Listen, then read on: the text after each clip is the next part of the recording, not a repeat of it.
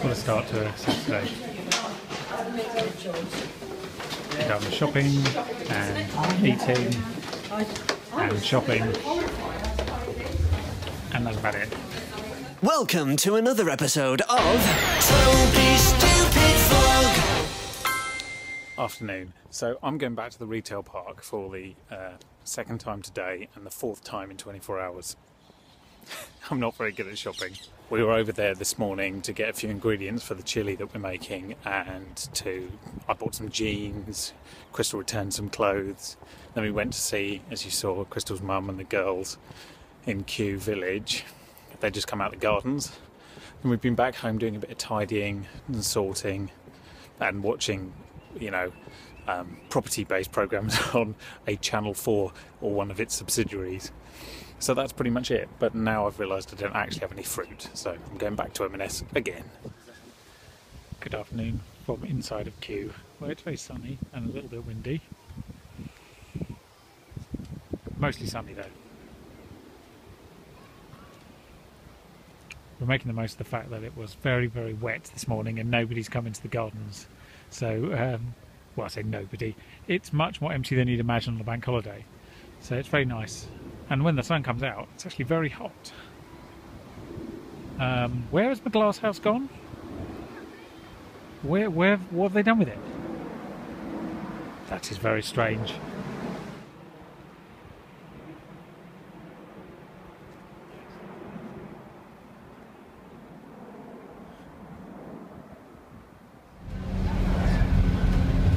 We're on the 65 bus going to Richmond Park. There's a huge queue outside of Kew Gardens today, but not here at Lightgate, where there is no one.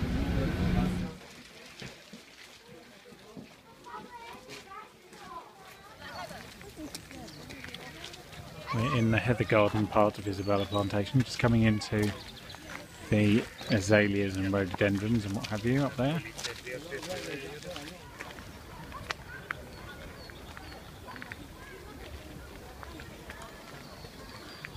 Rhododendron-tastic and azalea-tastic at this time of year.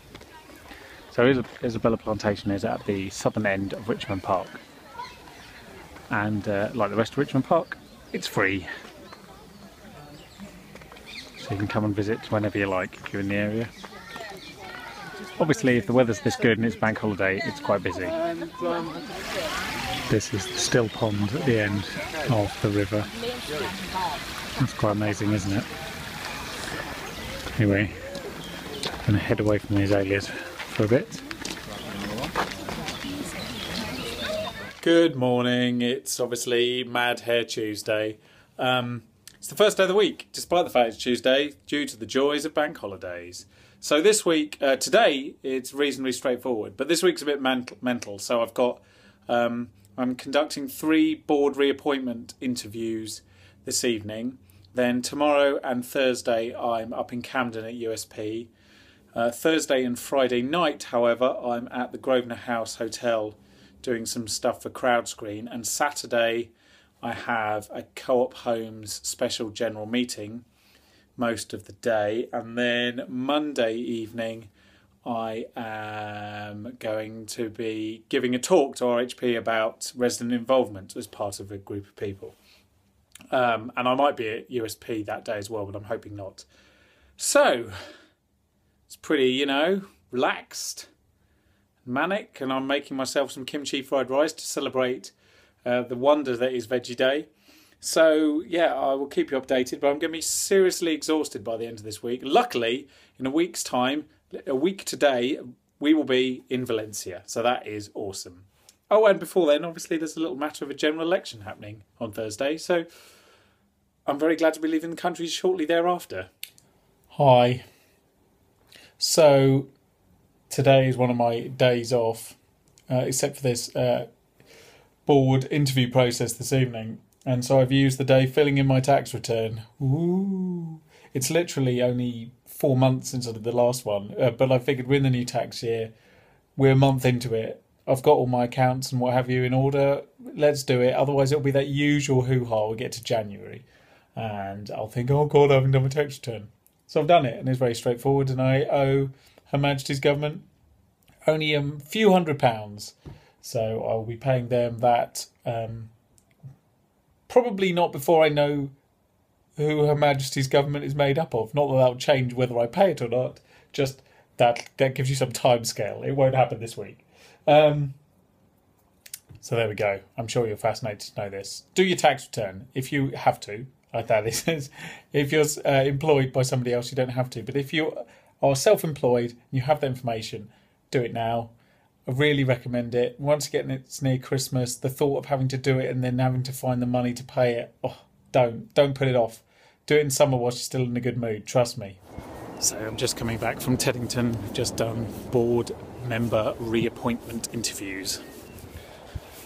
And I've said this before, and most people don't believe this, but I'd much rather be interviewed than interview someone else. Don't know why. Just that's how I'm wired. But anyway, it's done now. Now we enter the crazy week properly with 2 days, 2 evenings, 1 Saturday and another Monday evening of work to do. See if I look this fresh-faced. I don't look, do I? I was going to say, let's see if I look this good in a week. If I still look this bad in a week, things are pretty bad. So from one sofa to another. I'm at USP in the studio. This is where we record things. And I've worn the wrong jumper because I now match the sofa. So this is where I am today, working on the last of this series of Magic of the Musicals, which is obviously on Magic, where they've just sacked the programme director that we reported to, so that was fun. So that is mostly what I'm doing today. Then I've got to go back I've got to go home via the brewery in Islington, which is a really, really indirect route home, just so I can pick up some things for Neil, because tomorrow, as I mentioned, I'm doing some crowd screen things at Grosvenor House. Picked up my new trainers in Camden, so that's good. So that's another thing ticked off my list, but there's still quite a lot of things to do before I can go on holiday. And why does this always happen? Why does everything sort of bunch towards the holiday? I think it's my fault, if I'm honest, for just saying yes too much. But, it's all money, isn't it? That's what it comes down to. I've got to make money so I can spend it all on holiday. So here's something I didn't know happened in this building. A man comes around with brownies. I mean, no, they're not free. You have to buy them. But he comes around with, like, a huge tub of brownies with, like, 21 different flavours. And you can buy a brownie. That's pretty good. Obviously, I bought one. I've got a maple pecan brownie. I'll let you know how it goes upon completion. I'm having to put the programme on hold whilst I eat my brownie. Brownie update. It was awesome. End of statement. Hello from the comfy sofa. So it's the general election today. I've said pretty much all I'm going to say about, why you should be involved in democracy. I just want to leave you with a thought. What I have an issue with is perception of left and right, very broadly. For example, if you are right of centre and you are scathing about the left, you tend to probably say sort of slightly clueless, money spending, but financially illiterate. That's probably the worst thing you'll hear the right say about the left. Well, it's not very nice, and in some cases, it's not very accurate. But it's broadly harmless. What I dislike is the other way round. When you hear people on the left talking about the right wing in scathing terms, they will use words like evil and poor hating, and there's just this insinuation of malice, which I simply don't buy, and I think it's a bit out of order, frankly. I wouldn't describe myself as left or right of centre. I'm very much in the middle ground, but I really dislike the way that the right is perceived to be inherently evil, whereas the left is just, gets away with just a bit sort of happy-go-lucky clueless. And I think that's misbalanced. If you are left-wing, if you dislike a Conservative-led government, what have you, you're perfectly entitled to believe that. Please keep your criticisms to policy and accuracy. And if you genuinely believe that they actually hate people, then I think you are a little bit crazy, frankly. I think you might have issues. So if you're watching this next week, from my perspective, and there still appears to be no government, now that's not technically correct, and here's why. The outgoing government doesn't have to resign until they're sure that the Prime Minister will lose a no confidence vote, or actually loses it. Up to that point, he has the right to try and form a government. So, in reality, that means that we have the same government until such time as the Prime Minister resigns and a new coalition attempts to form, and they win a vote on a Queen's speech. So, if the Prime Minister can't get his Queen's speech through, then the Queen would ask somebody else to try and form one. And that's basically how it works. So we never have no government. We just have the previous one until they resign. So here we are, UK Pension Awards 2015, moderating some crowd screens, which have been up most of the dinner, but they just come down, so you can't see them because they're about to start actually giving out awards. Anyway, this is what my evening involves. There's not much more to see. Well, there you go. That was a terrible election. And I don't actually mean in terms of, who won what. It was a terrible election in many ways because the pollsters were all horribly wrong, thus wasting an enormous amount of time and money. The two largest parties, again, got about 2/3 of the votes, but will end up getting about 80% of the seats. We have a party that got about 4% of the votes, will end up with about 10%, no, more than that, I think. Yeah, about 10% of the seats, slightly less than 10% of the seats. We've got parties that get far more votes and far less seats. The entire electoral process is farcical. But there's some, rays of sunshine in there. George Galloway lost his seat. He's a proper idiot. It looks like, and I hope that I don't live to regret saying this, Nigel Farage has not won his seat. And UKIP have lost one of their MPs. So, but it's still terrible. It's terrible. In fact, the only person who correctly called this election wasn't the exit polls, because, by that point, they actually knew how people had voted and they asked them, was my mum, who called this election 1 week ago and said the Conservatives are going to win. And I laughed it off and said, no chance. Minority government at best. Next time you want to know an election result, just ask my mum. So I did warn you what would happen if you don't vote. The election would be decided by older people. And it was again. The exception might be Scotland. But across England and Wales, again, it was over 50s turned out and voted.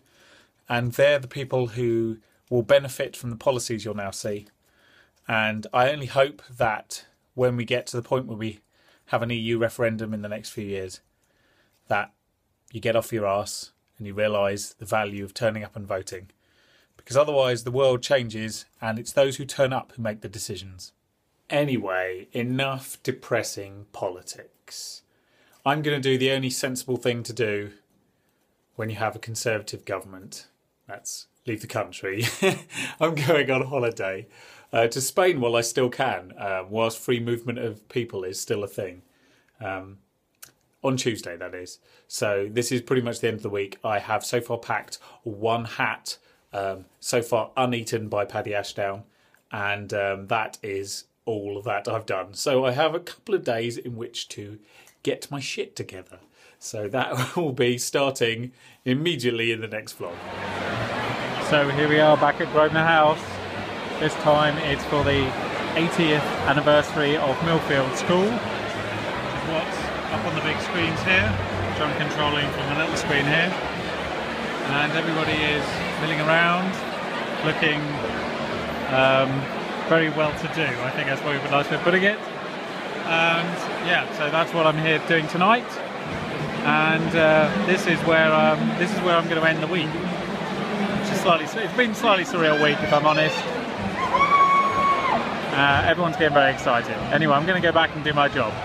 Good evening. It has been a slow day's worth of packing here, and I've been in Teddington for a shareholders catch-up meeting, and yeah, it's been nice to have a day where there hasn't been too much work, and tomorrow there's no work at all, and we might go to the cinema, but right now we're just going to go for a walk around the block. This vlog will wrap up formally on Monday, and then the next one will be entirely Spanish. There'll be two. I'm going to do a complete Valencia one and then a complete Barcelona one. I think that's how I'm going to do it. It'll be like 4 days each. So that's what you have to look forward to. Oh, I might do them daily. I'll come back to you on that in the next 48 hours. Right now I'm going for a walk. Good old Richmond in the sunshine. It's like being on holiday. Just 48 hours early because, you know, ice creams and sunshine. Just been to the cinema, and we've just been there to Daniele's ice cream store. There's actually two ice cream shops next to each other, both owned by the same company, and they both have queues outside. It's that crazy for ice cream today. Hello from sunny Camden. I'm just on my way now from USP down to all the way across London to Teddington. Feels like I've done this a little too much. For the last RHP commitment I have before we go on holiday tomorrow morning at 5 o'clock. In 12 hours. We go on holiday in 12 hours. Oh, this is too soon. And we're in Teddington. Actually, we're somewhere in Strawberry Hill. I thought I'd take a different route. And so far I've just walked down a really long alley, so that's a bit disappointing. Anyway, such a beautiful day. I just wish I didn't have to use my brain anymore before I got on a plane. Nonetheless, we're nearly there. Oh, check out the excellent wisteria. Right. We shall meet once more, and then it shall be the end. Right, I'm back, I'm going to bed. That, as always, was a very interesting and informed discussion, and I will think more upon that when I return from my holiday, because right now I need to turn my brain off, I need to relax, and I need to go and enjoy the sunshine. I hope you will join me for that, and I hope you will subscribe if you're so inclined, and hopefully I will see you in Spain.